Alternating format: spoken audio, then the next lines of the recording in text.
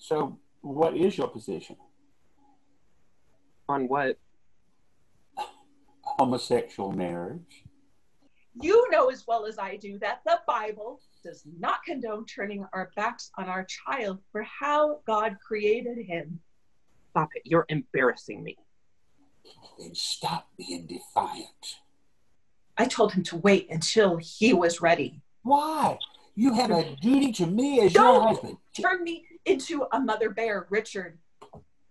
I can't believe what I'm hearing. Something has happened to you at college. He was too scared to go to you, his father. It's not Christian. You're a preacher. You're ignoring my question, and it's an important one. Homosexuality is a mortal sin. I just told you, Richard. I'm his mother.